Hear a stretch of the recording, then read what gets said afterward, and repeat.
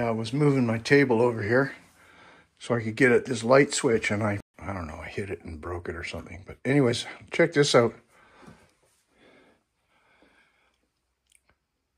Have you ever seen anything as crazy as this? This is top of the line for $59. I recently bought this house in a small mill town in central British Columbia, Canada. Now, this house was built in 1957, and after I bought it, I learned that they call this a mill house. Now, I had no idea what a mill house was, but I quickly started to understand. One of the very first things I learned about this house was that it didn't have lath and plaster walls, which was typical of the era. All the walls are covered with this 1x material. Everything from 1x6 to 1x12, it's everywhere. And you can see that at some point the main panel was updated. I'm guessing 60s, 70s, something like that. They're Siemens QP breakers with 100 amp service. I'm okay with this for now. Now back to the walls. Now you can see here that the 1x material is covered with this door skin. Every room in the house is this door skin, with the exception of the living room, which has state-of-the-art trailer park wall paneling. There is not a lick of drywall in this house. Before I get into the switches in detail, I just wanted to show you what I was dealing with here. Now, I've never had this plate off. I don't know 100% that this is one of those crazy switches, but the other 3 or 4 that I pulled were. So, just watch this. Yeah, just as I thought.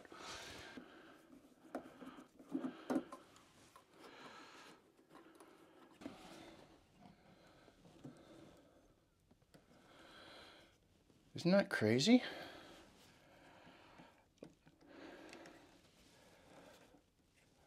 Wow, the screwdriver I have may be too big. Here, this one's a little smaller. Let's see if this will work.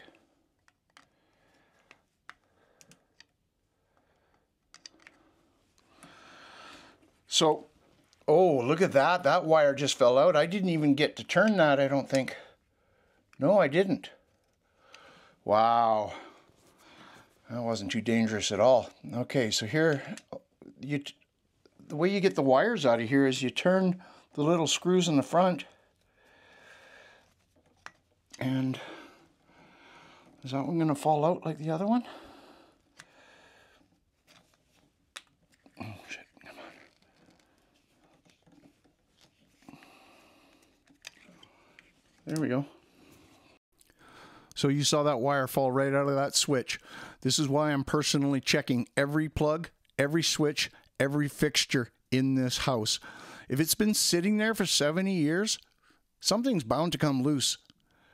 If some yahoo's changed it out, I don't know the quality of his work.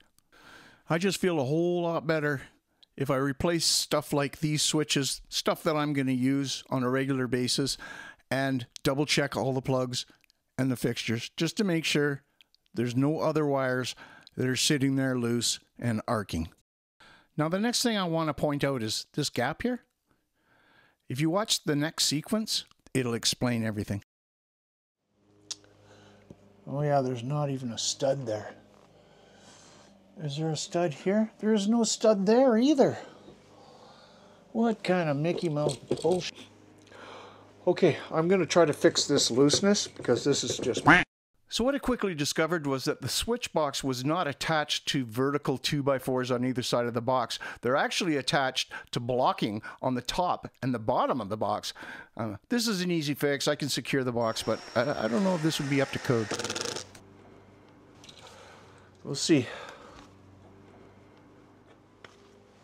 Seem to have solved the problem. We'll see if I can get the plate on. No, of course this whole process took a lot longer than I was expecting. Getting this new hardware into these old boxes was a bit of a challenge. There's 67 years between technologies here, so it took a little bit of massaging to get them all in. And what I'm putting in here is one of those TP-Link smart switches. And yeah, it wasn't going in without a fight. I had to grab the die grinder and do a little modification. Might be better if you don't watch. Oh, it's working. It's fantastic. It's like werewolves out there.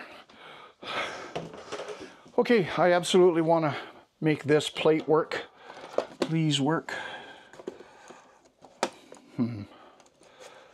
Oh, look at that.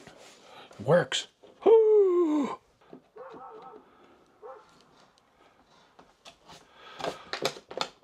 All right, that's that. So here are the switches close up.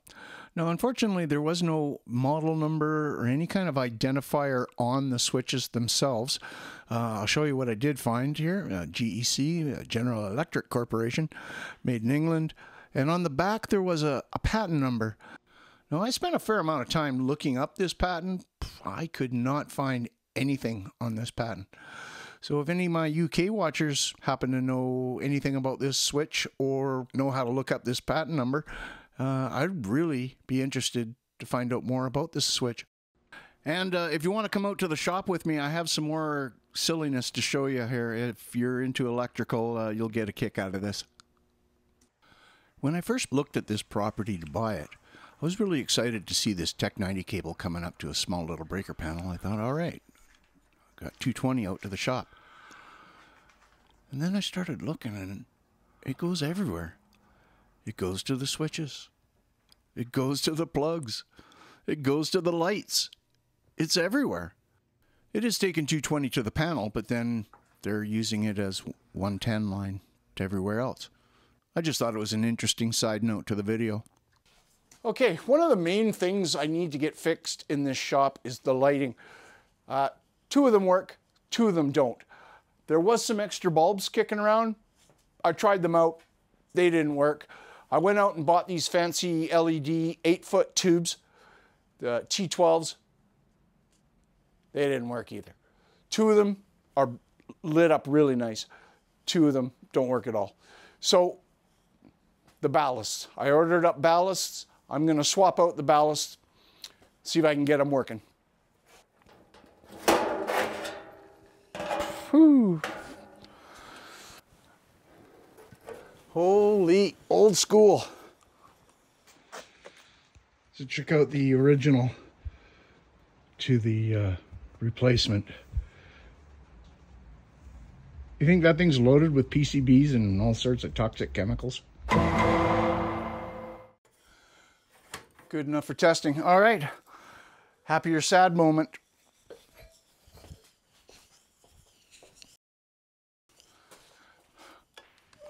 Oh, look at that. That is extremely bright. Holy, it's nice to have that light over here. Okay. Now I can take it apart and put it back together. In case you were wondering, yes, I did clean up the wires. For some reason, they were all about 3 feet longer than I needed, so I cut them up and cleaned everything up. All right. This should be perfect. Oh, yeah. And there we go. It's nice and bright in here now. And since it gets dark up here at 4 o'clock in the afternoon now, there was no way I was going through the winter without light at my woodshed. And in case you were wondering, that's 5 cords. And I replaced the outdoor lights as well. It's lit up like a prison yard out here now. All right, this is the darkest corner of my property, and this shed only has one little extension cord going to it. So I wasn't going to hook up a permanent motion light out here. I'm going to try these solar lights. I had pretty good luck with them at my last place until the batteries died. But I figure if I can get myself through the winter with these, I'll put something a little more permanent next year. Unless they work good, then I'll just leave them up until they don't work no more and swap them out then.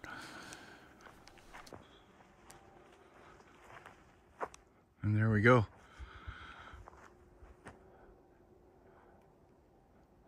Lights it up pretty good out here. All right, well, that's it for me. I really wanted to show you guys those switches because I personally have never seen switches like that, and I thought they were really interesting. So if you do happen to know anything about those switches, write it down in the comments and let us all know. For the next video, I'm going to get this Kubota D950 up and running. It's got a 7,000 watt generator on the back of it, and apparently it runs. It needs a battery, it needs a fuel tank, so we're going to try to get that going. My stick welder, that thing probably hasn't ran in 3 or 4 years. It's probably a good idea to have that up and running. And I have another piece of equipment coming in the next couple of days that I have not personally seen run. So it'll be like a small engine extravaganza. So come on back, check that one out. I'm going to get out of here because it's freezing cold in here. Thanks again for coming by, and we'll see you in the next one.